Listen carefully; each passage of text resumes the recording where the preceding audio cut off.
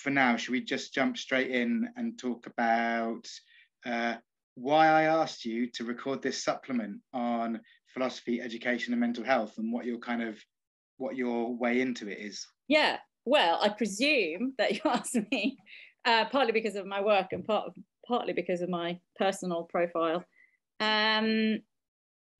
Yeah, so I came to the whole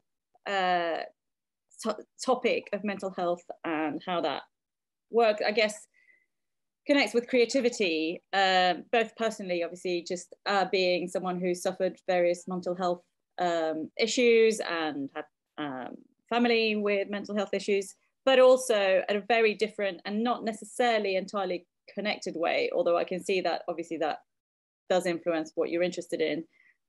When doing my PhD and doing a lot of work on Gilles Deleuze, who wrote with Deleuze Guattari, who is a psychiatrist, this book, Anti-Oedipus, which is the key text of the 60s sort of anti-psychiatry movement, I guess, to a certain extent. Them and Foucault, they're often the ones that kind of get mentioned in the same breath when the anti-psychiatry movement comes up, right? Wrote the preface for this. Yeah. Yep, they were batting on the same team at that time. And I guess on one hand, I found their stuff really, really interesting. And basically in that book, as well as in a lot of other work that they've written together, very shortly, they take the schizophrenic or schizophrenia as a kind of model for pure creativity,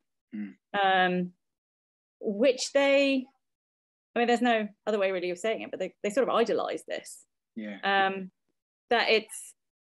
That schizophrenia somehow is a model of creativity that's completely free from the organization or the ideology of capitalism. And I've always, the way they write is very powerful. It's very creative in itself. It's a difficult text, but it's not really a normal sort of philosophical text. Yeah. It's almost like a philosophy and beat poetry. It's worth saying for the students that it's not academics refer to them often, and they are well known in academic circles, but they don't write in the way that most people would think of academic writing, do they? And they're quite philosophical punks. Yeah, absolutely. And it's not a particularly accessible text either. So I don't particularly actually recommend anyone to go out and read it unless you're very, very interested. But I sort of initially, I was really taken by this. And I guess the idea is that if you suffer from psychosis, I guess there's a difference between neurosis and psychosis, which is, I mean, very, very simplistically taken, is that if you're neurotic, you're kind of misinterpreting or overly interpreting reality, but you're still somehow you're in touch with reality. Whereas psychosis, you kind of you are no longer in touch with it. We can talk about that in terms of what is madness and what is reason. Yeah. And I guess that to a certain extent for them was a state of no constraints, where in a state of psychosis, you're creating your own reality. So what is the purest form of own reality? There may have been a glitch on the line there. So I think we got to purest form and you paused for about 2 seconds. Okay, so the purest form, so psychosis as the sort of purest form of creativity. Yeah. Because you're creating your own reality. They've got, like you were saying, this kind of, the way they idealize the idea of schizophrenia or the schizophrenic is like someone who manages to exist creatively radically outside the order of things, right? Something like that. Yeah. So, but so radically that they've kind of effaced the order. Yeah. And that's why, they say the schizophrenic therefore will not fit in, cannot find a place within the order, which happens to be capitalism in this case for them. Can I jump in with a question? Oh, sorry, go on. No, go on. So I was going to say, because one of the things you sort of early in the conversation, you paused and went, well, there's no other way to say it. They idealized this figure. And the students and I talked about Deleuze and Guattari and the schizoanalysis And we also mentioned Foucault briefly, and we talked about that kind of anti-psychiatry movement as pushing back against the medical model. And the medical model is something that we did spend quite a lot of time talking about in the session. So when you paused and went, well, there's no other way to say it, they idealize it, that to me sounds like you think there are some problems with that as much as it can be quite liberating and quite powerful, there's also potentially some problems. And you and I have talked about that, haven't we? Yeah, I mean, it's a very, very seductive idea, and it ties into this idea which you might have mentioned, I know was in your notes, about the creative genius, which we still, we do have that still exists, the idea of the creative genius, and that, to a certain extent, maybe suffering leads to creativity, but the problem is, of course, well, there are two problems for me. It sort of really skirts the real lived experience of mental illness, which is not particularly pleasant for anyone. It's not pleasant for the sufferer, nor for people around them. Or we would say, I guess, to a certain extent, society. I mean, it's a very problematic thing to say. And, we can go around and around and talk about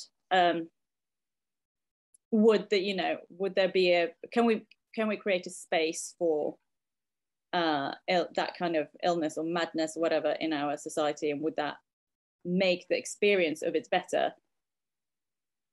I have a sense of that the truth is that often the experience is just freaking awful. Yeah.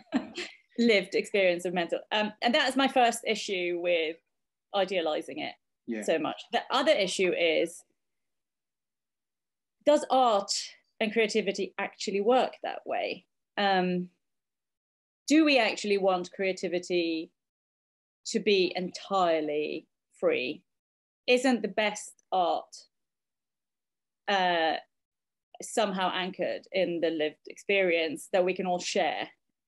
And therefore, this sort of extreme liberation, where you're creating completely your own reality, to what extent is that actually useful as a model for creativity and art? There's that quite kind of, I know this is a slightly well-worn, like it's a cliche, but nevertheless it's a cliche that's been around for a long time and I think still gets invoked.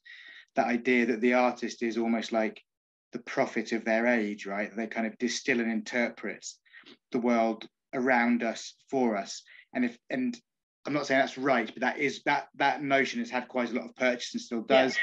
And I suppose if anyone is persuaded by that, then the artist can't be radically detached, can they? They can be kind of at the vanguard, they can be out in front, but they can't be completely detached. No, exactly. And I think, at the same time, people in the 60s around Deleuze and Guattari and around Foucault, and Foucault himself, in fact, would say how much art is a web of interconnections of, with the world. And that's kind of why we appreciate art.